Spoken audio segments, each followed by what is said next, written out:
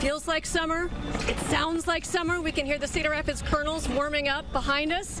With us now is General Manager for the Cedar Rapids Kernels, Scott Wilson, and you've got to be excited for such a pleasant, warm opening day. I guess in 2017 it was warm like this, but I don't remember anything like this before. It's tremendous out here. It's absolutely, we're just waiting to fill these seats up and get a game going here at home. One of the first things fans will notice when they walk in tonight is a brand new scoreboard. Tell us about it.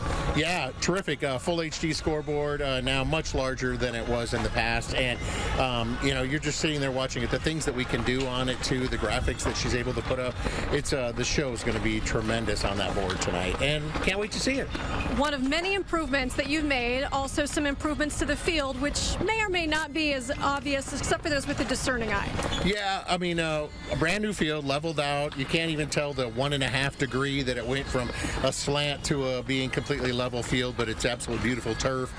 Fortunate that we had an off season, the winter that was kind, and that grass just took off. And gosh, you know, nobody's front yard looks like this field at this point in time. What are you expecting tonight for the home opener crowd? You know, I think at this point in time, we're probably going to be in that 2,500 to 3,000 range, which is just a tremendous crowd for any April game. It doesn't matter what it is. You know, that's just fans who have like, okay, done with winter, done with everything else. Let's move on. Let's get out here to the ballpark and have a great night.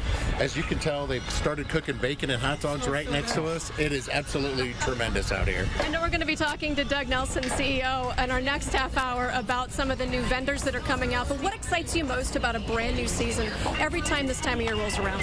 You know, it's just sort of the reward to all of us, the 14 of us that are here as the full-time members, that it's all the work we do in the off-season. As soon as people walk through that front gate, smile on their face, get that hug, get that high five, just back to see our friends again.